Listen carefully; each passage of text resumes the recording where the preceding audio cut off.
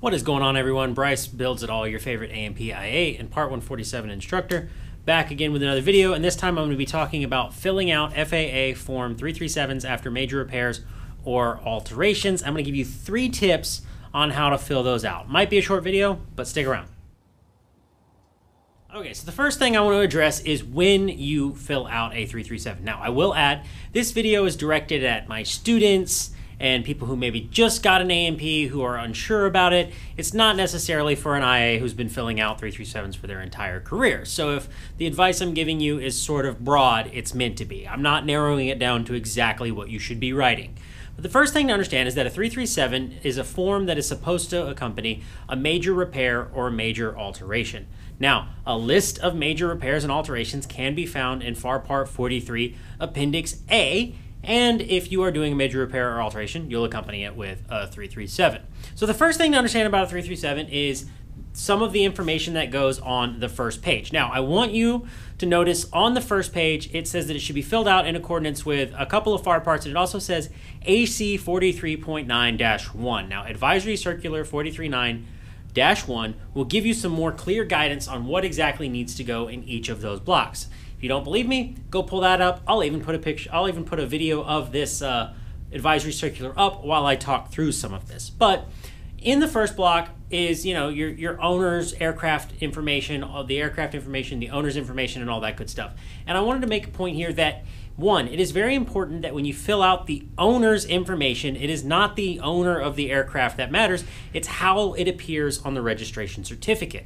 And I say that because it's not uncommon that an aircraft will be registered to an LLC. If it is, it might say Flyright LLC and then give an address that's a P.O. box. If that's what's on the registration certificate, that is who you put under the owner of the aircraft. You'll obviously fill out the aircraft information in the way that makes sense, Cessna 172, Beechcraft Bonanza, whatever it may be. Moving down, there's going to say a block that says FAA designee only. You don't touch that. The next thing you will fill out is it says major repair, alteration, and there's an X and a check on each of those. It gives you one for airframe, one for power plant, one for propeller. I think it even gives you one for appliance, would be something like avionics, for example, if you were modifying a radio. Okay, and then moving down from there, it gives the conformity statement and the agency's approval for the return to service. So, and it also gives you the approved, unapproved checkbox. Now, it's very important that first you get correct, is it a major repair or is it a major alteration? There are some things that are major alterations, I should say, should usually be accompanied with some sort of form of STCs, and major repairs are going to have some sort of other approval. If the repair is being done in accordance with an STC, for example, I just did a STC on a Bonanza to upgrade the rudder hinges because they were rudder hinges crack on those. That is a repair, but there's it's also a modification, so it's a major alteration. It's not a major repair, if that makes sense, right? But the point there is you should be marking, is it airframe, is it power plant, is it propeller, is it appliance? Now, a key giveaway is that if the STC number starts with SA, it's airframe, SP, it's power plant. I forget what it is for prop, but it doesn't matter. You get the idea, okay?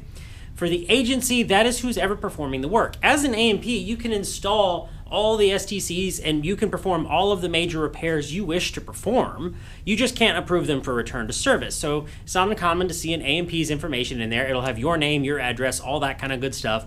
And then it'll say A&P certificate number and you'll sign and date. Then below that, where it says agency approving for return to service, that can be the same person if you're an IA. If you're not an IA and you're having an IA sign it off, or a repair station or an FAA designee, they will mark that and they will sign off that block, making sure to check the approved box. It would be really dumb to check the not approved box and then send the 337 to the FAA, but I guess you could do that. And now, the second thing that everyone really worries about, which is the description of work performed. Now, it's important to understand that the description of work is not a logbook entry.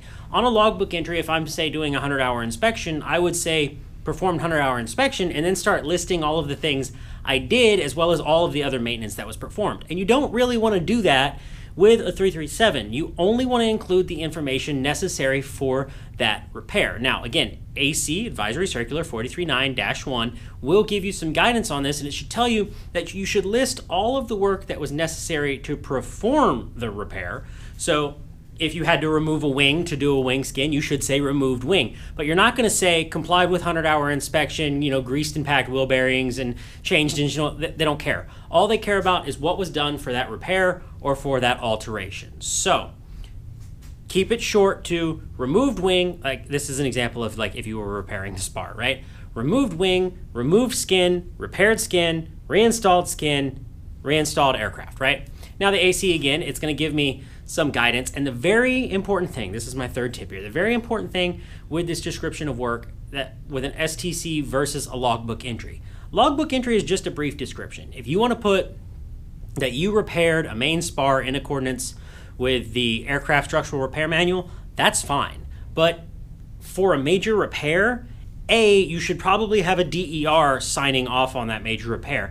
And if you did it in accordance with the structural repair manual, it should say exactly what chapter and paragraph from the structural repair manual you used for that. If you're doing an STC, so you're doing a modification, it should have all of the approvals of the STC. It should say installed, I'll give you like wingtips, like installed Quasar wingtips in accordance with STC number. It should list the installation instructions. It should list all of the ICAs, any information that was inserted into the POH. If the aircraft was weighed, it should say that the aircraft was weighed in accordance with the manufacturer's instructions, and so on and so forth. But the important thing is that you are putting the approved data that you did the repair or modification with.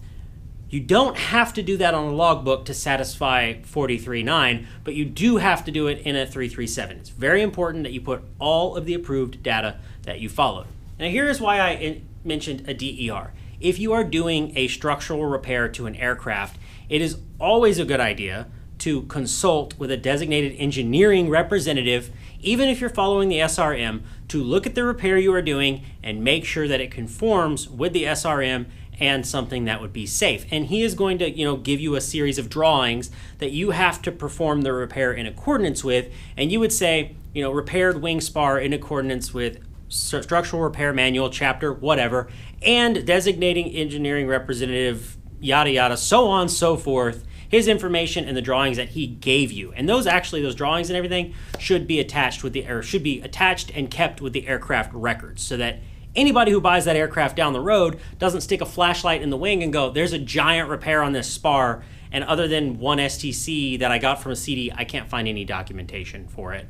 So, or not STC, other than one 337 that I found on a CD, I can't find any documentation for it. That shouldn't be the point. You should be keeping all of this documentation and inserting it into the aircraft maintenance records. Finally, on your work entry, you do not need to put an approval for return to service. This is something I see my students do a lot, just like they would do with a logbook entry. They will write, this aircraft is approved to service for the work performed. You don't have to do that. It's just an entry of the work you performed. The approval for the return to service is going to be in the aircraft's logbook entry. And yes, just because you're filling out a 337 does not mean that you get to avoid doing a logbook entry. You still have to do both. So I realize this was a little short and a little sweet. I hope you found it informative, at the very minimum enjoyable. If you would like me to do a little bit more of a deeper dive on this, maybe like a 15-20 minute video and give you a lot of examples of here is one for a major repair, here is one for a major alteration, and so on. Here's one for an appliance major alteration, so on and so forth. Let me know. I might be happy to do that. Might be a little ways down the road because I've got a bunch of videos planned coming up. But as always, I would like to thank you so much for watching. Don't forget to leave us a like, leave us a comment, subscribe, follow me on Instagram, join the Discord, all of that good stuff that I always ask you to do. And as always, go build something and be easy.